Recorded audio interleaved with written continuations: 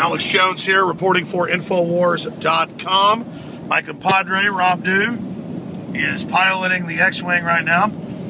And I am on my way to Katy, Texas, just west of Houston, where Piers Morgan, we have confirmed, is going to be going live tonight with Ted Nugent and Senator Ted Cruz. And I didn't know this until earlier when I confirmed that indeed this was the case with people inside. Because at first when you'd call, they go, well, we're not sure and things. They didn't know who was calling. And there was some media disinfo that the gun shop's anti-gun. That's not the case. And it's actually not even really a gun shop. It's the biggest shooting range in the country. I've now looked him up. Mike Adams knows the owner, says he's super duper people, known him for 5 years. And Mike Adams says something, I go with it. Anyways, we're going down there right now because Piers Morgan is now going into the phase of, hey, I'm a friend. You know what? You've won the gun control debate. You're right. I just wanted to be reasonable. They don't want you to get angry and know they want to disarm you. They don't want you to know it's about enslavement. They want to just act like they were trying to be reasonable. Obama goes out and shoots a shotgun. See, I like guns.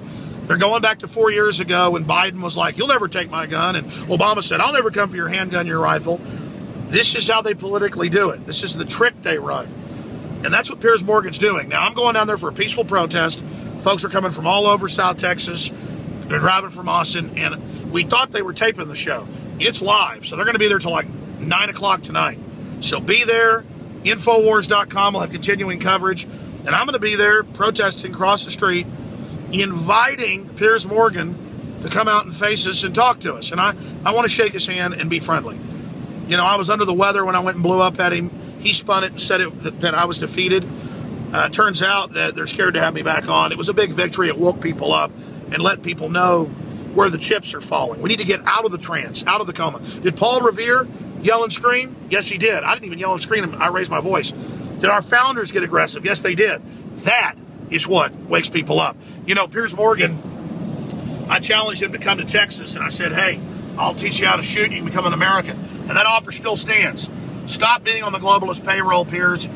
Join humanity. Everybody, saddle up. Join me in Katy, Texas, coming up 6, 7, 8, 9 tonight.